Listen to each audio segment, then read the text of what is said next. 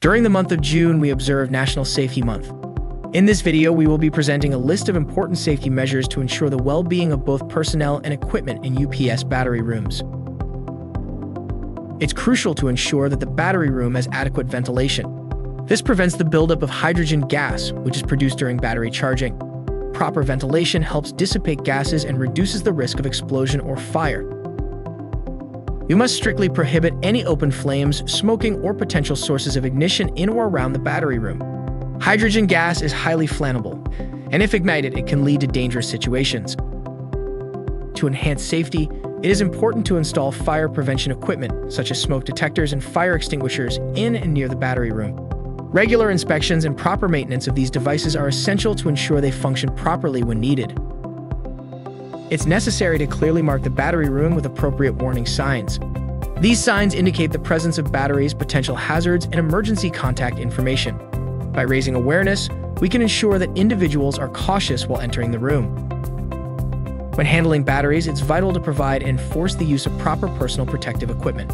This includes safety glasses, gloves, and acid-resistant clothing. PPE protects against acid spills, corrosive materials, and other potential hazards. Implementing spill containment measures is crucial. Acid-resistant flooring and spill containment trays help prevent leaks and spills from spreading. Promptly clean up any spills or leaks using appropriate materials and procedures. Regular maintenance and inspections of a battery room and its equipment are essential. We need to check for loose connections, signs of corrosion, and any other issues that may compromise safety. By addressing these issues promptly, we maintain a safe environment. It's vital to follow manufacturer guidelines and recommended charging procedures for UPS batteries.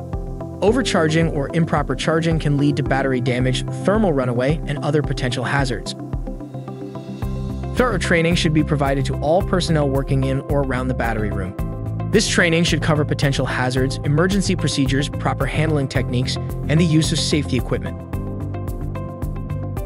Establishing clear emergency procedures is crucial. All personnel should be familiar with evacuation routes, emergency shutdown protocols, and designated assembly areas in case of an emergency. Access to the battery room should be limited to authorized personnel only.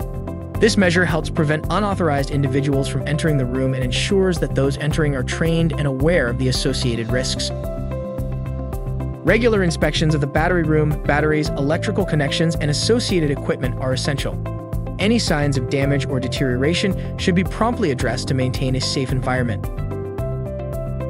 This National Safety Month, it's important to remember that consulting local regulations, industry standards, and following manufacturer guidelines specific to your battery system are crucial for a comprehensive approach to safety. It is also highly recommended to consult with a battery professional relating to UPS battery room safety.